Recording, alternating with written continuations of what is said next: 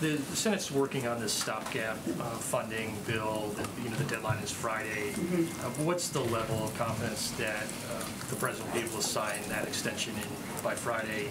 And separately, has the administration been talking to the two Republican senators who raised concerns, Senator Lee and Blackburn? We are engaged with a range of Democrats and Republicans, and certainly we are hopeful that we will be able to sign this. I would note, though, that I believe, and correct me if I'm wrong here, that one of Senator Blackburn's primary concerns is about a relation to the funding of crack pipes. Is this correct? Which is not an issue. So this is an issue that what is happening here is its potential to hold up funding the government and important programs around an issue that is not an issue, because we've been very clear that we are not providing funding for crack pipes. And then the Senate Banking Committee had planned to vote on your Fed nominees today. Yeah. There was a holdup there. Republicans have objected to Sarah Bloom Raskin's nomination. What does the administration think of this delay? And is the administration going to provide any additional details to Senator Toomey, some of the issues that he's raised?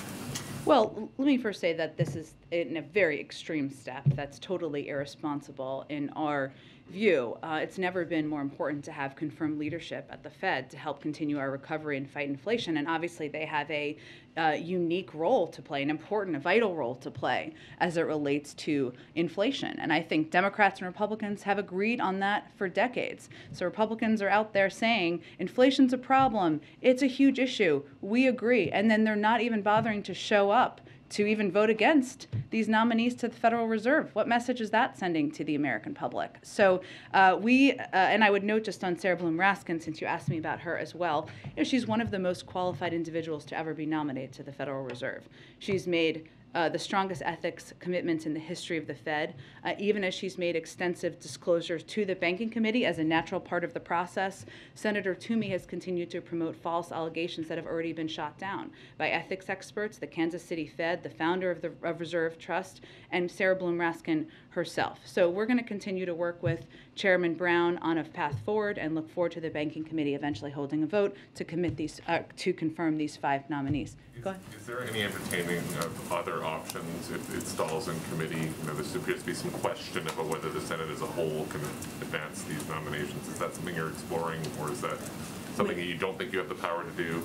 You mean in terms of different legislative processes or different? There's some speculation that the full Senate could sort of skip the committee vote if it stalls out and bring them forward. Sure. Do you believe that the Senate has that power, or does it have to go through committee? Our focus right now is on working with Chairman Brown on moving these nominees through the committee.